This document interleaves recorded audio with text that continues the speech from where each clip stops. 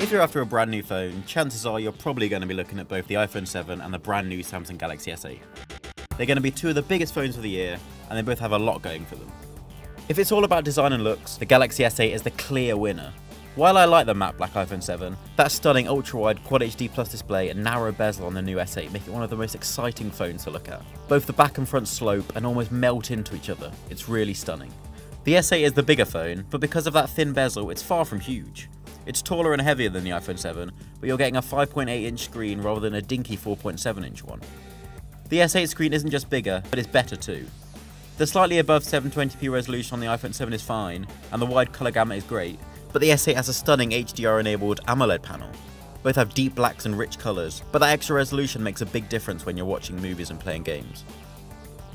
Samsung hasn't altered much in the camera in the jump from the S7 to the S8, and I can't say for sure yet whether it will beat the iPhone. Both have 12 megapixel sensors, but the slightly wider f1.7 aperture could give the S8 the edge in low light. Both have OIS, 4K video recording and 8 megapixel selfie shooters. I was disappointed with the battery on the iPhone 7, and it struggles to make it through the day without a top-up. I haven't had enough time to properly test the S8 stamina yet, but I doubt it will be a phone that will go multiple days. The 3000 mAh cell is bigger than the iPhone's, but it's got that huge high-resolution display to keep powered. Thankfully, the S8 has both fast and wireless charging, two features missing from the iPhone.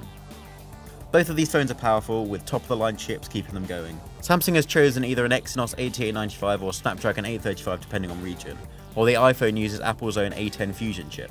The S8 has more RAM, 4GB as opposed to 2GB, and the storage starts at 64GB, not 32. But comparing specs between an iPhone and an Android phone doesn't give you a proper idea of performance, so we'll wait and see how the S8 performs when it's launched later in April. I'm not going to debate whether iOS is better than Android or vice versa, but both the S8 and the iPhone 7 have some nifty software tricks. The iPhone has its Siri voice assistant, while Samsung's new Bixby Aid offers a bit more functionality, like being built into the camera for product searching, but it won't come with British language support at launch. Both UIs are responsive and good looking, though with iOS you're guaranteed to get those software updates faster. The S8 has a few more bonus tricks, like support for the new Gear VR headset, DeX for giving you a mini PC-like experience, and live streaming from the 4K Gear 360.